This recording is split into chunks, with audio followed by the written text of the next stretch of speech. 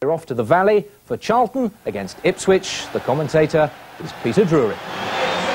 Well, is there a more upbeat, glad-to-be-alive club than Charlton right now? Out of the homelessness and pennilessness of a decade ago, it's a marvellous metamorphosis here. Wembley waits, they're a goal ahead, their defence is unbreached for 12 playing hours, and they're only inconvenienced by Sunday's dismissal of Danny Mills, whose subsequent suspension causes a call-up for Anthony Barness, and by the shock omission of top scorer Clive Mendonca, who injured his back in light training this morning, so Steve Jones starts. Ipswich don't consider themselves beaten yet. No First Division side has lost fewer away games, and they're one of only 2 visiting teams to have won at the Valley this season. Their one changes at full-back. Jamie Clapham, unfortunate scorer in the first leg, is offered some recovery time. Maurizio Taricco switches to the left side, and Gus Uhlenbeek starts, as he finished on Sunday, on the right. David Johnson, oddly, is this season's top scorer both for Ipswich and for Bury. Whatever the outcome, Charlton will keep on progressing. Summer redevelopment work has already begun here, and a home win would help raise what's left of the roof. It's not an evening given to neutrality. The exception is Eddie Wolstenholme, who oversaw the Barnet-Colchester first leg on Saturday. There's a massively vibrant feel here, evocative of the vast Valley crowds of yesteryear.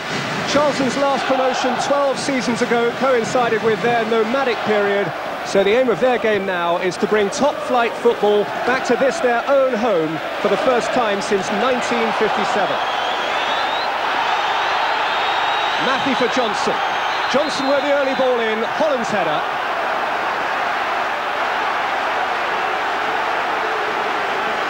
Matt Holland is the Ipswich Town Supporters Player of the Year. So often he has provided for David Johnson, their prolific goal scorer, but this was Johnson's cross and Holland's erroneous header.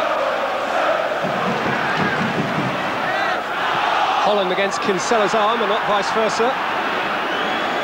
Referee turned a blind eye.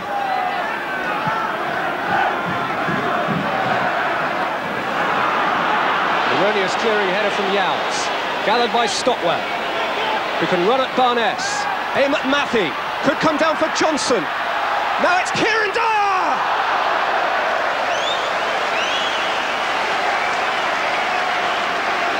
While Dyer's finger was on the trigger, and when he finally released the shot, it was full of vigour and only just short of meaningful direction. And there's the man of the moment, Sasa Ilic. 8 games without conceding a goal. 12 hours of playing time. It's a phenomenal record.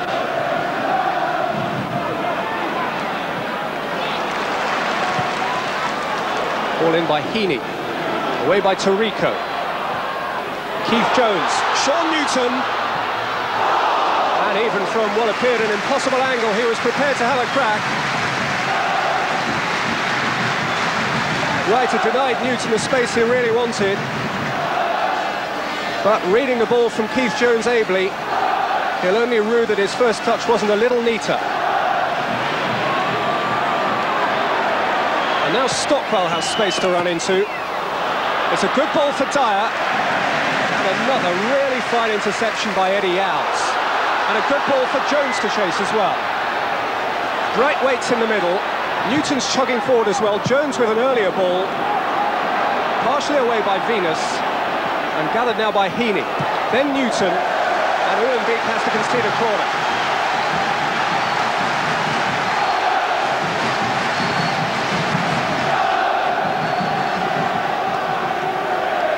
First corner of the contest, Neil Heaney over it. Youds inside the 6-yard box, Wright at the far post, aimed at Wright!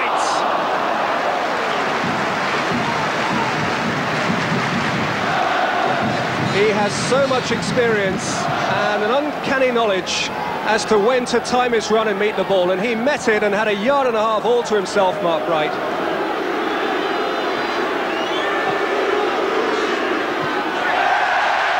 Petta robbed by Bowen, and that's a good ball from Bowen, and Jones is through the middle, and Cundy's going back, and Wright could profit!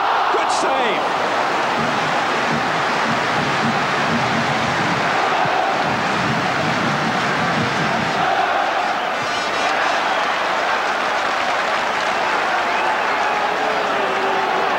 Wright again was through off the back of this excellent ball from halfway from Mark Bowen.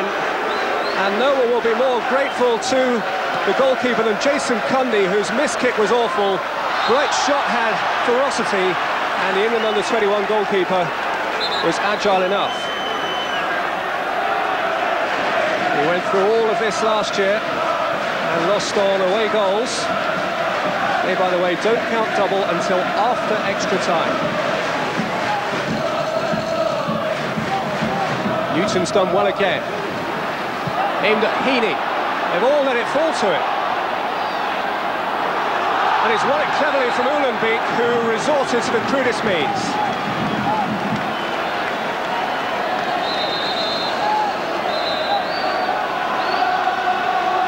Eddie Wolstenholme considers the free kick punishment enough. But it's from this sort of position that Neil Heaney can be at his most potent.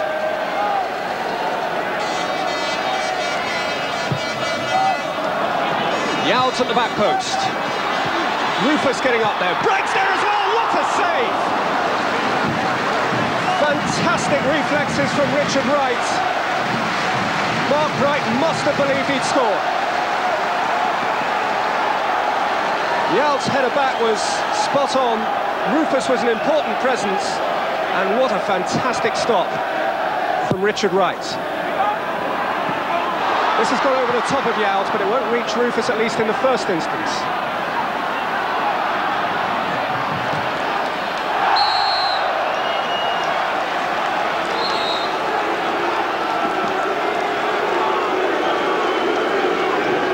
There are those who believe that the England #1's jersey into the 21st century is already spoken for, and there is the potential wearer, and you saw why.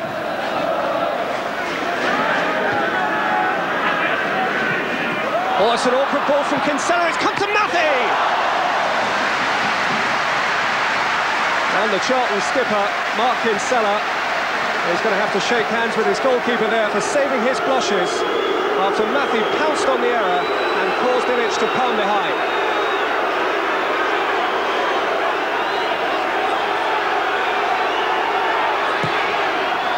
Petta's corner. Ilic with the punch, good distance.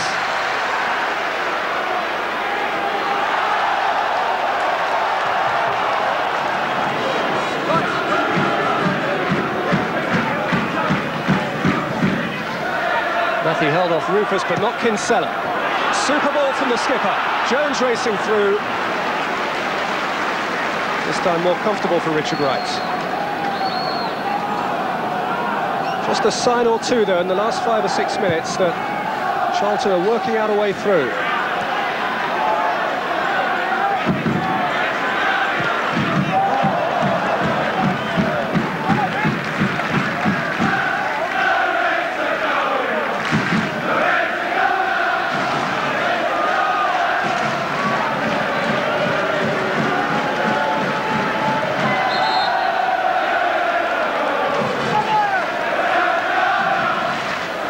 Clever touch from Bright for Newton.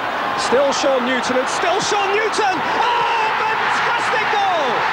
Absolutely terrific goal from Sean Newton! And Charlton Athletic are a step closer to Wembley and an inch closer, possibly, to the Premiership.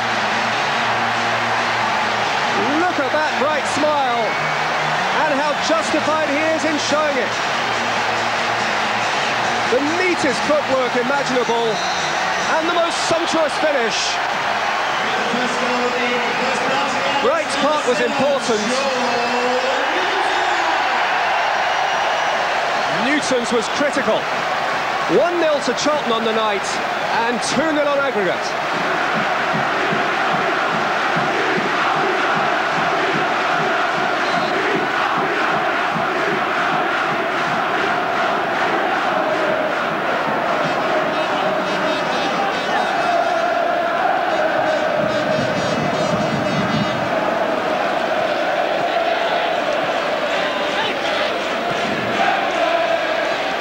This is Sona, came on at the scoring of the goal. Through for Dyer, chance for Kieran Dyer.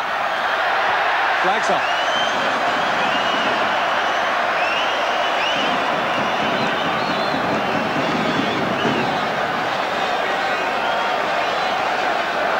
Johnson's finish. Sonner's through ball seemed excellent.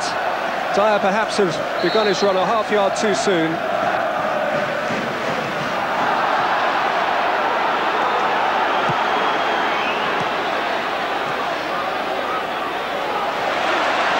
Well cut out by Kinsella. Steve Jones. Wright alone for Charlton in the middle. And Jones pretty crudely uprooted by Jason Cundy. The scoreline is such that he can see the funny side. Here come Youds and Rufus to join Wright and Jones in the middle.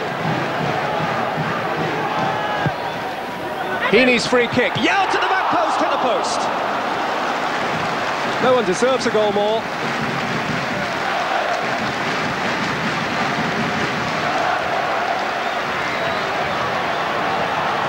Good free kick from Heaney, and Youds, who is a game Liverpudlian, a give-it-all kind of a player, who has defended stoutly and made his presence felt at set pieces, was very close to tying the whole thing up.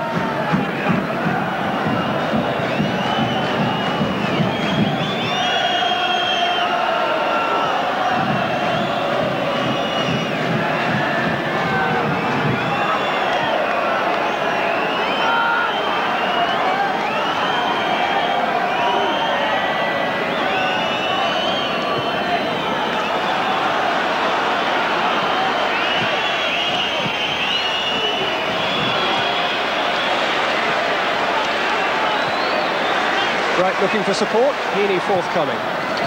And a good ball from Heaney. And Jones is quickly onto it, and Wright is surging forward. And Jones will go himself! For a big man, he did turn sweetly. Heaney's pass had been excellent, and Jones was close to making it count with the final kick of a first half, which is being given an uproarious reception inside the valley. It's 12 years since Charlton celebrated a promotion, but Sean Newton's outstanding strike 10 minutes before half-time in the second leg of this playoff semi-final means that now they are 135 minutes of playing time, possibly away from further elevation to the highest flight. Half-time, it's Charlton 1, Ipswich 0, 2-0 to Charlton on aggregate.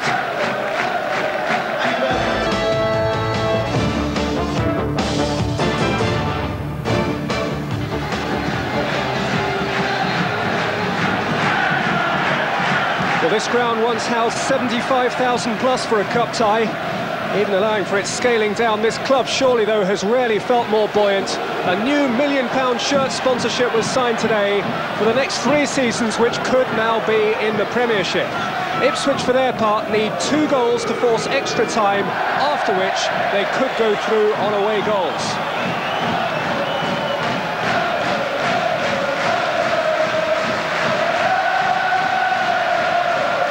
Newton to the byline, and he kept it in play. Bowen's cross.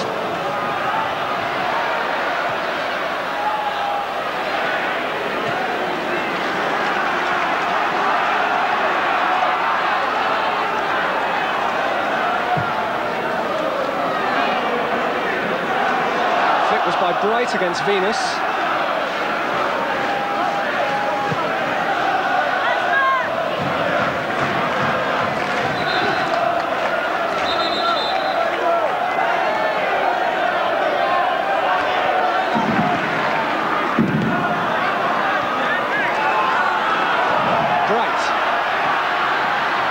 Jones making the run in front of it. Wright exploiting the space. Cundy with the tackle. Oh, excellent turn by Mathie. Petta profited. Jones was the fouler.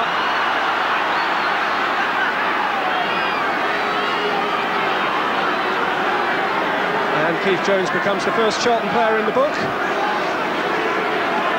He joins Bobby Petta, on whom he committed the foul as a yellow-carded player.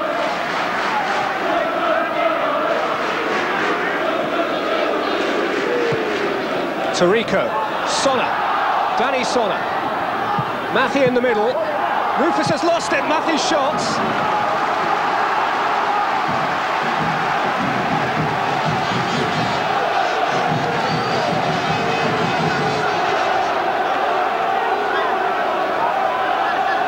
An important closing down by Barness.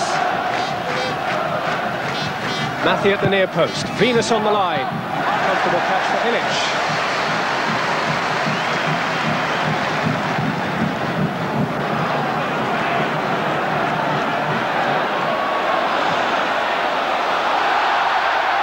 His back pass had just enough, especially once he'd hindered Steve Jones. Dyer has a bit of space again. Petta, Taricco, Dyer's continued his run. But in keeping it in play, he failed to keep himself in play.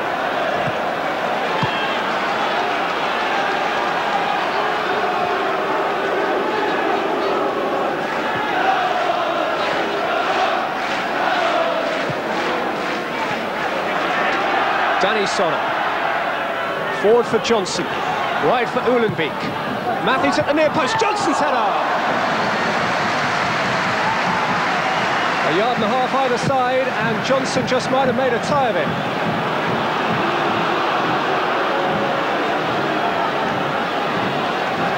Ipswich aren't giving this up by any means.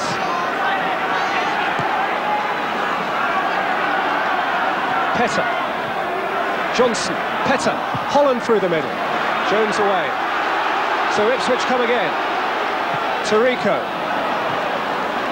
Kinsella shielding his defenders well.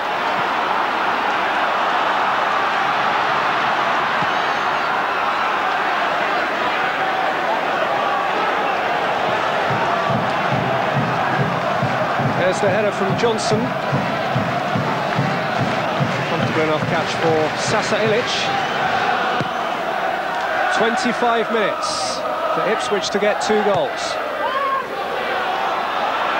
Johnson, the likeliest source. Scowcroft in front of him. Johnson's going to have a crack. Sasa Ilic beginning to forget what it's like to pick the ball out.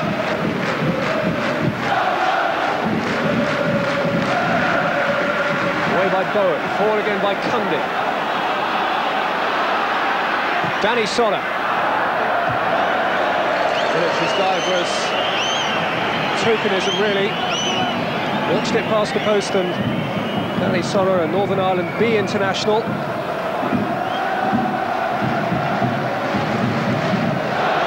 Sees that particular hope dashed. Charlton Athletic is a genuine community club. These are the people who saved this club, and they, it appears, are going to get the day out at Wembley, which they, perhaps more than any supporters in the land, deserve.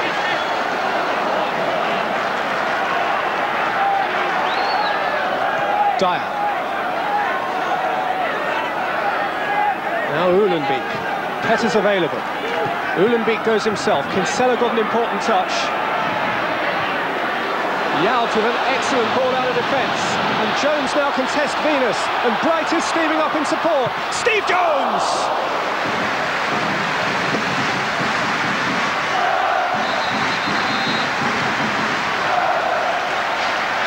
Great effort from Jones,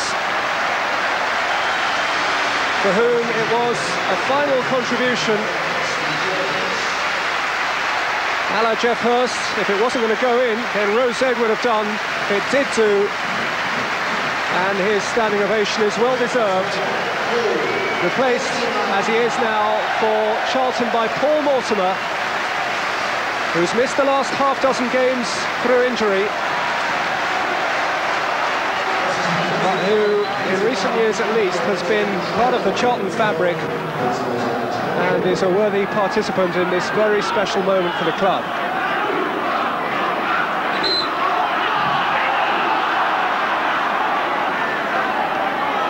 '87 was Charlton's last trip to Wembley. They lost then to a Colin Hendry goal for Blackburn in the full Members' Cup. It's fair to say, with due respect to that late competition, that this would mean an awful lot more.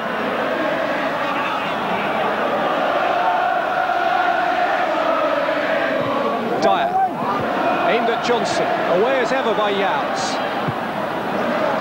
And further clear from Newton, the night's other hero.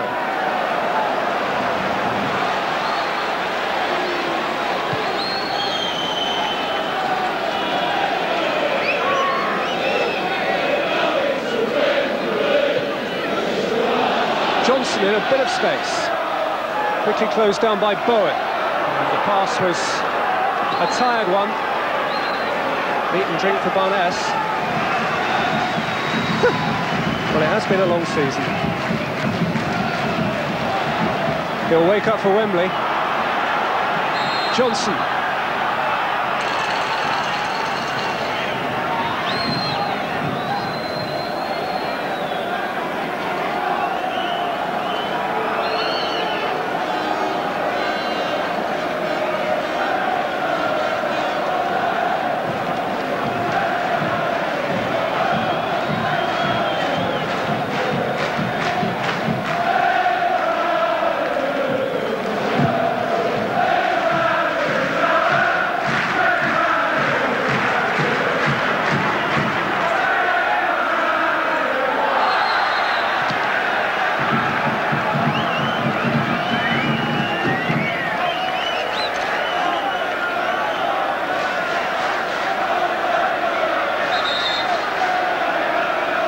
Minutes to play. Heaney over the free kick. Wright near post. Youds at the back post. Youds with a header.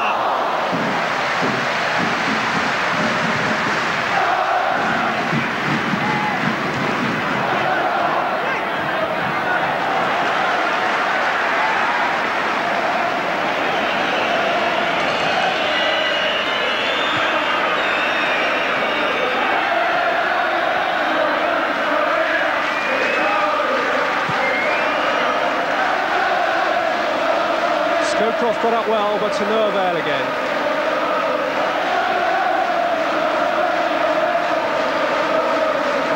No wonder they're banging the drum in these parts. A genuine pride in the local team here.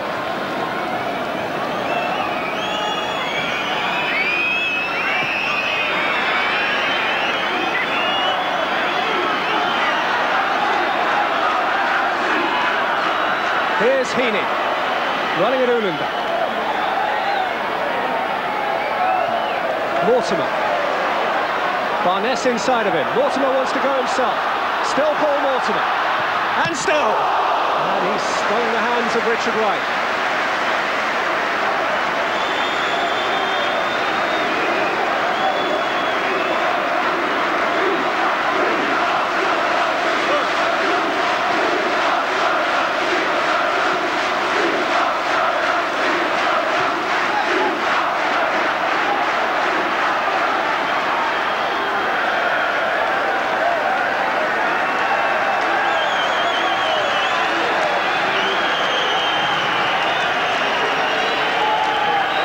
Happy days.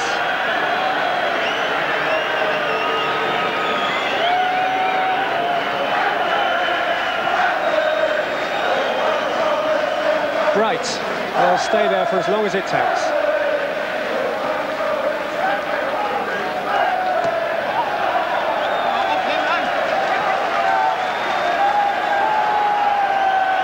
Oh dear. It'll be a quiet trip back up the A12.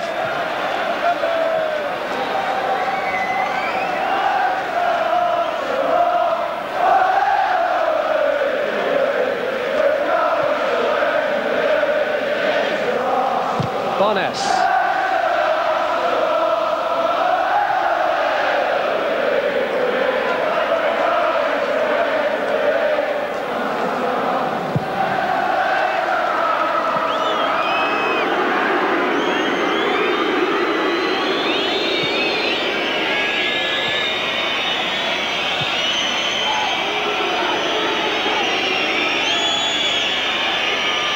Petta. Scowcroft.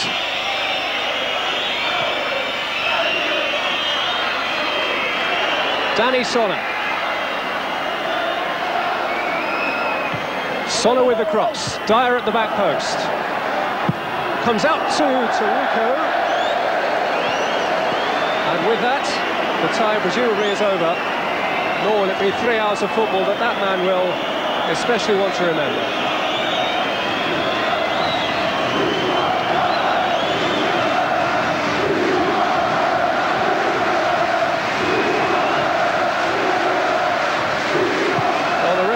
Surrounded by clock watchers now, and they all wear red shirts.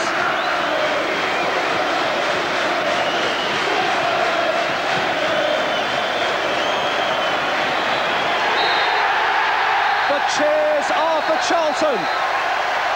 What a night for addicts of the addicts. Alan Curbishley, young, inventive, purposeful, unassuming, and most of all, very, very good at his job. Sean Newton, just a kid from Camberwell, and the scorer of a magnificent goal. Eddie Youds, as solid as at the back as any defender conceivably could be, and that's the face of defeat. Youds, the player of the match by any yardstick, surely. And here's amongst the broadest smiles. But there are 16,000 others who are grinning from ear to ear as Charlton, for the first time in a major fixture, are going to Wembley now for the first time since 1947. Newton the hero, Curbishley the mastermind. It's a fantastic night south of the river.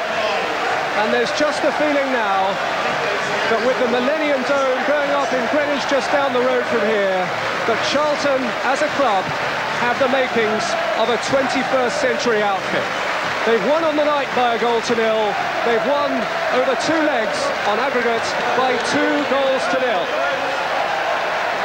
Alan, you are a young manager, but you've still seen and done a lot in football. How does tonight compare with your other experiences? Obviously, it's my greatest achievement, and you know, you go through a season, we've played 46 league games, had the disappointment of perhaps in any other year would have gone up, and you know, to come and do it now and get to Wembley, we haven't won anything yet, but it's a great day out for the club, and we've put the club back on the map, I think.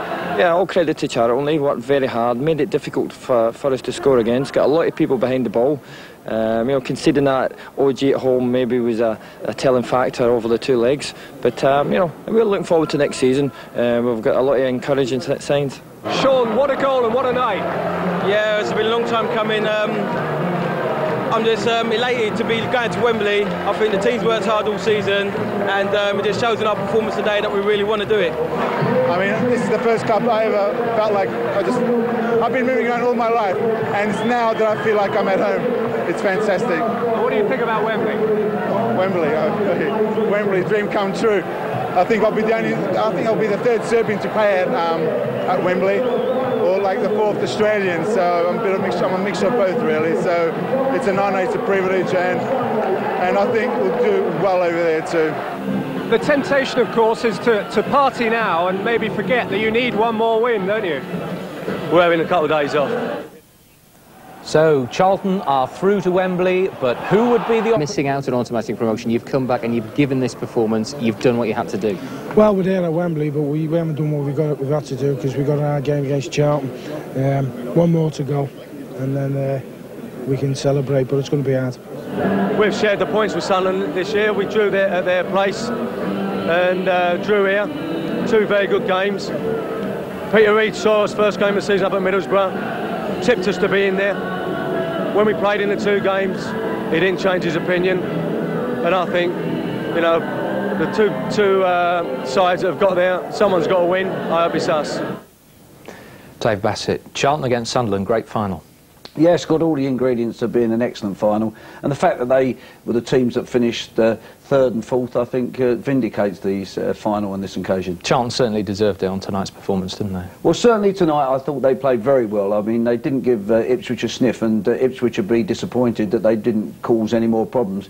They protected their lead from the first leg, and then Sean Newton got them in front, and to be quite honest, you know, they were comfortable tonight. And it was a great goal. They didn't even need Clive Mendonca. He was out. And then Sean Newton scores, well, Yeah, that was a bit of a blow for them, missing Clive early on. This is a throw-on which they work on quite well, and Sean Newton's picked up the knockdown. He gets a little bit of a break here. The defender throws himself in, but he keeps his feet, and then he cracks an excellent left foot shot in there. You know, the keeper's got no chance with that. You know, he had a little bit of luck on the first part, but when the defenders opened up, he's got an excellent finish. No one was going to stop that, and if it hadn't been for Wright, it could have been more, couldn't it? Yeah, Wright brought some very good saves off. I thought in the first half, Charlton were very impressive, and, you know, he had to make some excellent saves. We see here where Eddie Youds is pulled off at a free kick, and this is a good effort here, but a knockdown. Mark Wright reacts very, very quickly, and this is an excellent save. It's a reaction save. It's easy to say the keeper was, you know, well positioned. That was good play, in my opinion, by the keeper. The keeper really tested there. Ilic not really tested here. You've got to do better to beat Ilic, because he's gone 9 games now without being beaten. That's right. That's comfortable for him, really. He has to turn it over the bar. He hasn't tried to catch it, and he's got a fine record. Is it something like 13.5 hours without conceding a goal? And guess who was the last side to beat him? Yeah, well, I worked it out. It must have been Forest, but we conceded 4. Sunderland. They've done enough. It's a great comeback, isn't it? Yeah, it was a difficult game for Sunderland, in my opinion, because I think they went to Sheffield thinking on Saturday or Sunday that they could win the game or get a draw. They took the lead, ended up being beaten, and that put Sheffield United in a good frame of mind, in my opinion, and the first half was going to be important, but they were up for it. They took the game to Sheffield United and dominated the first half. I mean, I think it was about an hour before Sheffield United had an effort at the Sunderland goal, and they got themselves deservedly in front and got a little bit nervous towards the end, which is natural, but thoroughly deserved the performance. The man Charlton have got to watch is Kevin Phillips, now equalling that record of Brian Clough. Yeah, that's done well. I think he's also equalled Pierre Van Hooydonk's record as well for the season. This is a shot. I mean, he just deflects the ball here. He's in the right spot, just gets a little deflection, which does Simon Tracy up, and you know, it's good play by him. He's in the right areas, and I think Quinn and Phillips are very important, particularly Niall Quinn. I think he makes a difference to Sunderland. So just 90 minutes to go. Who do you fancy? I think it's going to be very tight between the two teams. I mean, Sunderland, you could say a third, and, you know, we often say the team that finishes third doesn't get its just rewards, but Alan Kirbishley made the point. Both those teams got a good amount of points, which normally would have got them promoted or even get the title. And, you know, as Alan said, they've had 2 draws this season. It's going to be very, very tight. I think it's going to be important how each defence copes with both set of forwards, particularly if Clive Mendonca's back for Charlton. Going to put your neck on the line? I think it might just go Sunderland's way. It just might go Sunderland's way. Bit too strong?